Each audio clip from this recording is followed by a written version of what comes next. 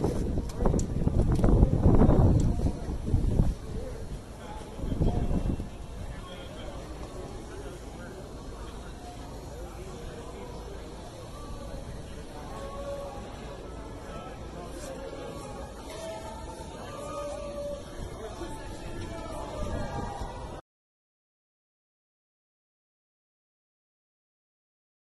don't know the best way to do this, but I've been working erecting 5G masts on towers like the one behind me for the past few weeks while everybody else has been in lockdown. And we don't crack open these kits because we're explicitly asked not to. But perhaps the best thing is for me to show you. It's best if I just show you, look.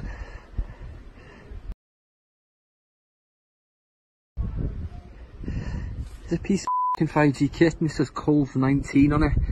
I don't really know of any product produced by any company that produces circuitry like this that has the brand name COVID-19, but that's what it says on the circuit board. Hungary, Czechoslovakia, Cuba, or Vietnam. Conspiracy theories, obviously I've read all that stuff online about coronavirus and COVID-19, but how putting circuitry like that and towers like that?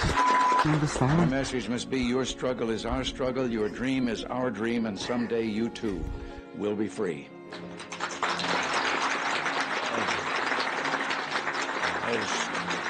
As Pope John Paul told his beloved Poles, we are blessed by divine heritage. We are children of God and we cannot be slaves. History shows that it is precisely when totalitarian regimes begin to decay from within, it is precisely when they feel the first real stirrings of domestic unrest that they seek to reassure their own people of their vast and unchallengeable power through imperialistic expansion or foreign adventure. So the era ahead of us is one that will see grave challenges and be fraught with danger. Yet it's one that I firmly believe will end in the triumph of the civilized world and the supremacy of its beliefs in individual liberty, representative government, and the rule of law under God.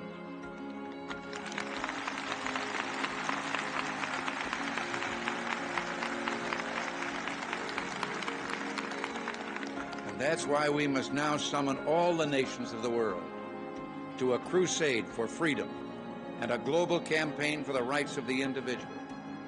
I look at you and I know I'm looking at people who have seen and suffered the full gamut of totalitarian terror. Some of you lost friends and loved ones in your struggles, and some of you risked your lives and all your earthly belongings, and you will bear scars for the rest of your life. You are men and women of courage, heroes who have devoted a lifetime to struggle for God's greatest gift, for freedom, and for that I can only say I'm honored to be here with you today, and I'll be proud to stand by you always. Today, the goals of our foreign policy are the same as they have been for the last 4 decades. We stand against totalitarianism, particularly imperialist, expansionist totalitarianism. We are for democracy and human rights, and we are for a worldwide prosperity that only free economies can give, and the pursuit of human happiness that only political freedom allows. Tyrants tyrannize because that's what they do for a living. But the ungodly force called tyranny still cannot rid the human soul of its freedom, no matter how hard it may try. Tyrants can defy the benefits of, or deny the benefits, I should say, of freedom to their peoples, can kill freedom by killing free people. But freedom itself they cannot have. For one thing, people like you won't allow it, nor will that higher being allow it. Our greatest freedom, the freedom to choose right from wrong, cannot be willed away by the tyrants. For God has given all humankind the gift of knowing right from wrong and the responsibility to choose between them. This, my friends, is the essence of freedom, that we follow the biblical admonition, I have set before you life and death, therefore choose life. That tyranny is a parasite that saps the strength of a nation in its sway, that like those who lived under Macbeth's tyranny, the tyrannized millions will ever cry out,